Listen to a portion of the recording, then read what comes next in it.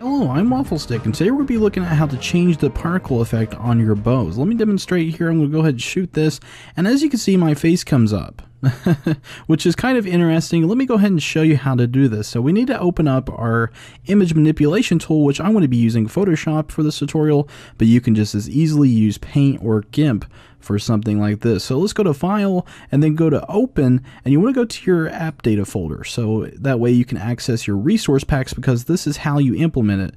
Go into your resource packs, pick whatever pack you're going to use, go to Assets, Minecraft, Textures, and then Particle. And then from here, we'll go to the particle sheet right here, click it, and then open.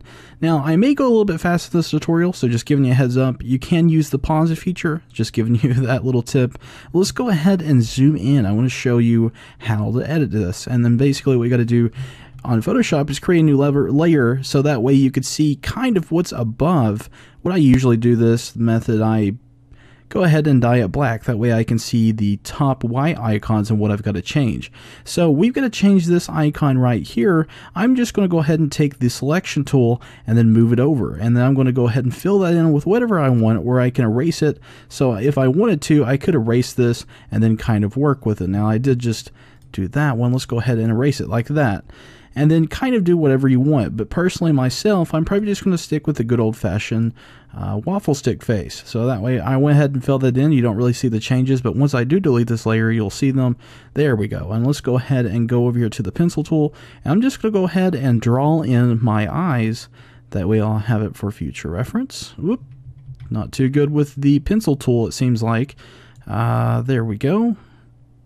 And then we'll go ahead and fill that in. And as you can see, I have my face as the trail arrow, or the particle effects on the arrow. So guys, hope that did help you. And from here, what you need to do is make sure you delete that background layer, go to File, Save, and make sure if you do save it, it is a PNG file, so it will keep the transparency, and you won't see some crazy effects going on whenever you pull your bow out. So guys, hope you did enjoy this tutorial, and if it did help you out, please leave a thumbs up. That way it'll help me in the long run. And guys, take care, and hopefully we will see you in a video very soon.